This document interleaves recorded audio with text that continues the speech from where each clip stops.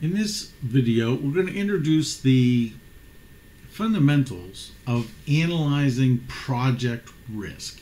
Now, there are three types of project risk: standalone risk, corporate risk, and market risk. And we'll introduce these three types. We'll talk about how we might measure them and also how we would apply that in making the financial decision to do a project or not. So what is standalone risk? This is the risk if it were all by itself, individual, right? Usually we measure this using the standard deviation of the project, or maybe its coefficient of variation. The challenge here, though, is it really doesn't look at anything else or any other impacts that this project might have on the rest of the company. So when would be the optimal time to look at standalone risk? Is when you initially start the company, because there's nothing else going on. You're not adding anything to a already running company. So again, standard deviation ignores any diversification that might come from other projects or even shareholders' diversification. It ignores those components. What is corporate risk? This is where we look at how does this project affect the riskiness of the company itself. So corporate risk is a function of this project's net present value and standard deviation and how that correlates with the rest of the company's net present value and standard deviations and its obvious overall correlation. So it looks at diversification from within inside the company.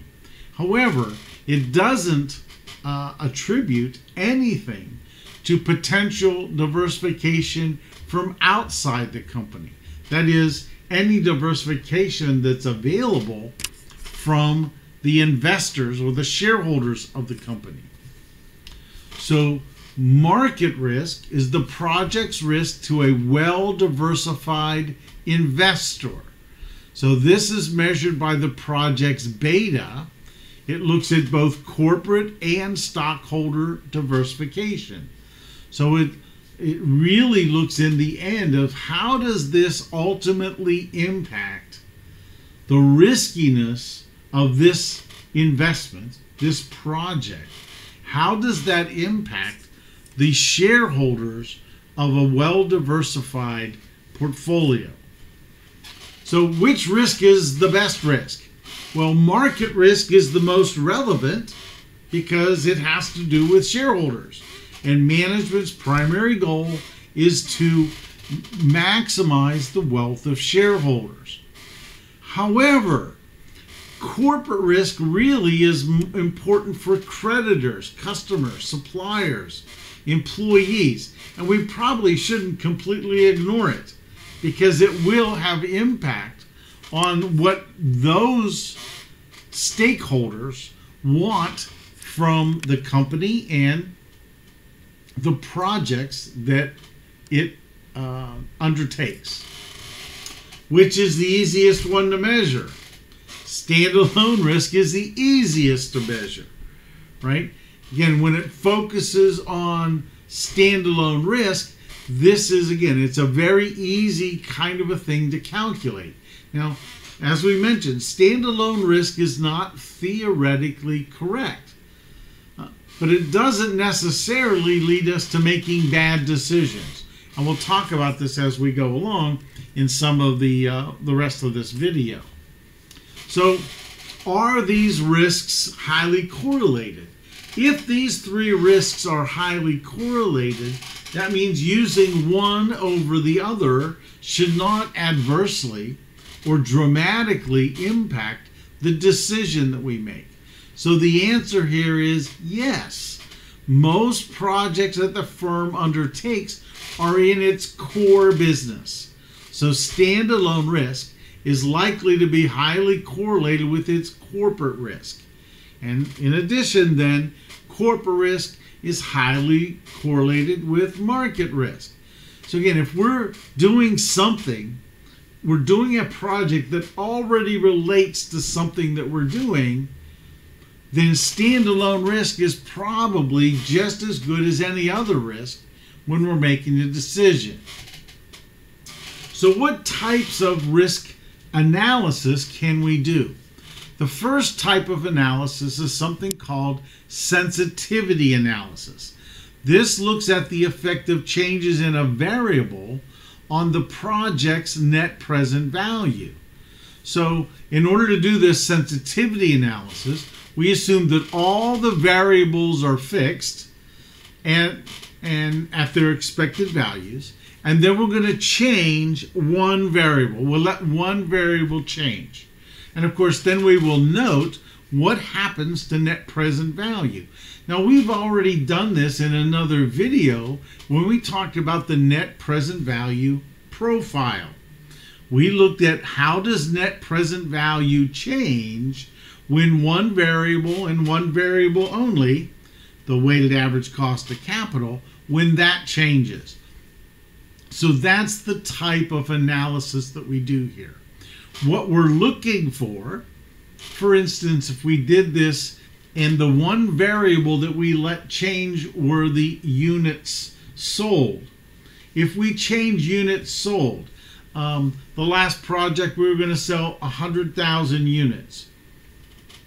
What would happen if it was only 70 units, 70,000 or 80,000 or 90,000?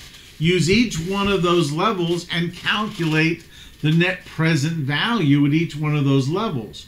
We would end up with a graph like our net present value profile graph. And what we're interested here is not necessarily the values. We want to look at the slope of the line. The steeper the slope, the more important this variable is. And we really want to pay attention to those variables that have a significant impact on our decision making. So what are the advantages and disadvantages of this type of analysis? Right? Again, we're going to look at specific variables to understand their importance. The challenges, though, it really doesn't do anything at all with talking about diversification. It doesn't really incorporate any information about the possible magnitude of errors, right?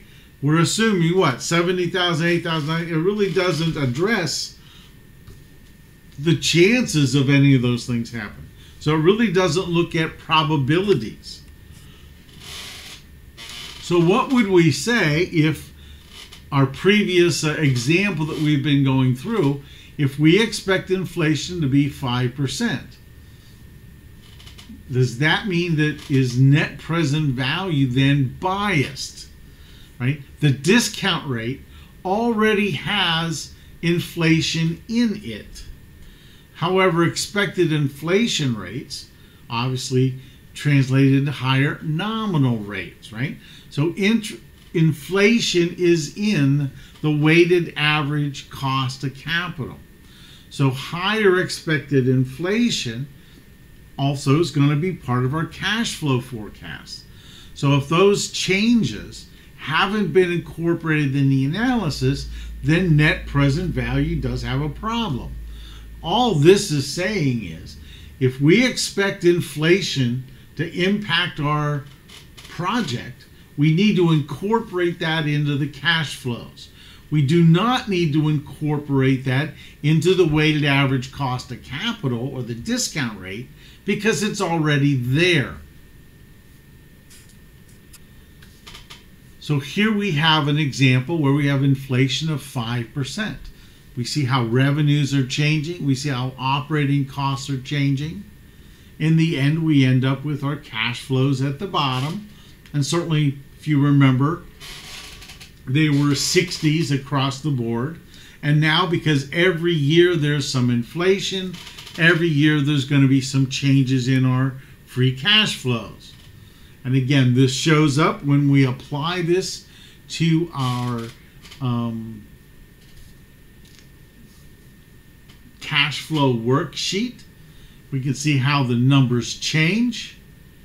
That also has impact on our net present value, our internal rate of return. This project, in this case, turns out to be a positive valued project in net present value terms. So what's the next type of analysis we can do? This is something referred to as scenario analysis. In this case, we're going to kind of go one step further. We're not going to maybe just change one variable, but in this case, all we're going to do is change sales. What happens if sales change from 75 to 100 to 125,000 units? Now, the difference between this kind of analysis and sensitivity analysis is we're going to apply probabilities. So now, under 75,000 units, let's calculate the net present value. It's 43.1. What is it with 100,000? 10.4. 125,000 units, 63.9 is the net present value. But now, what are the probabilities that this sales levels actually occur? Now we can then calculate, since we know what? There's a 25% chance of negative 43, 50% chance of 10, 25% chance of 63. Our expected net present value is 10.4, $10.04.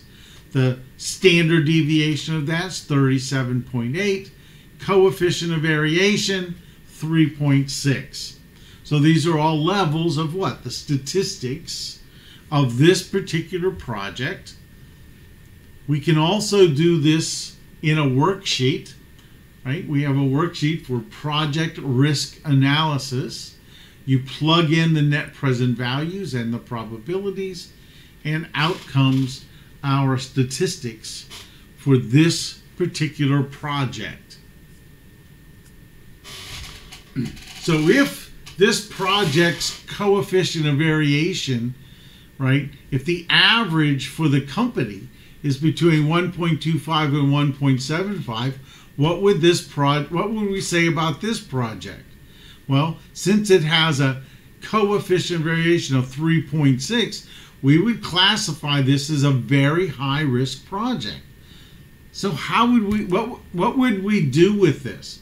Some sort of risk correction is required if we're doing this something that is far riskier than above average, or quite frankly, if it's a lot less risk than we normally take.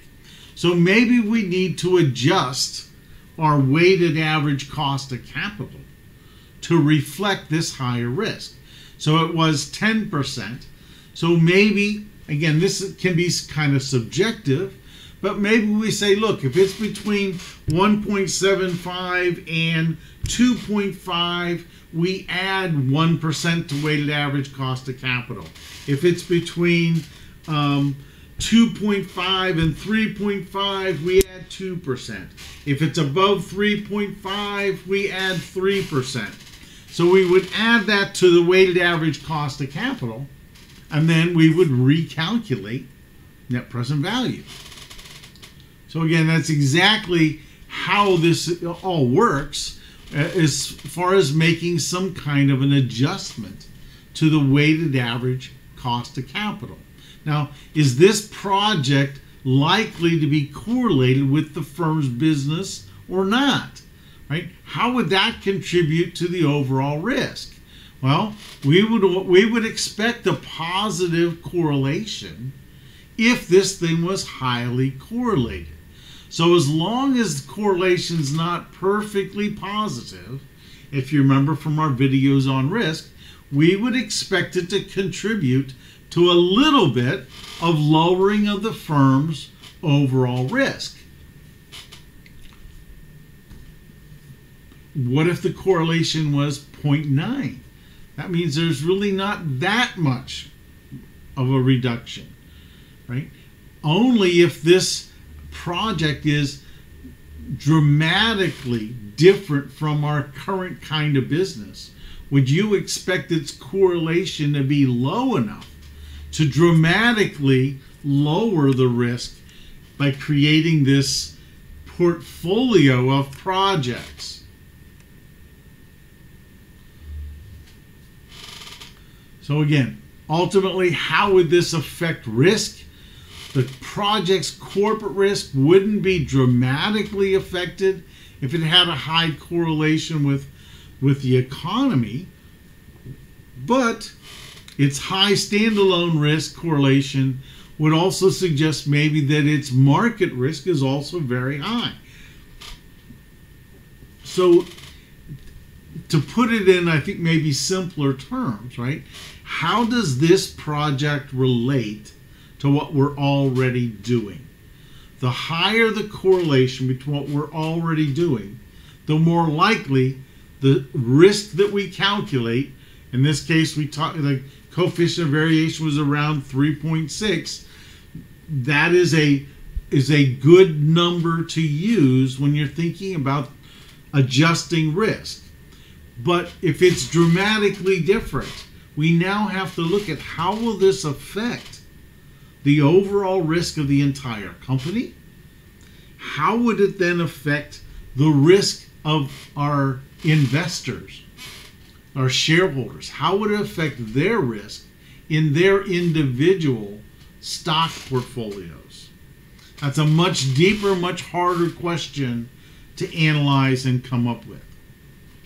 Look forward to talking to you soon.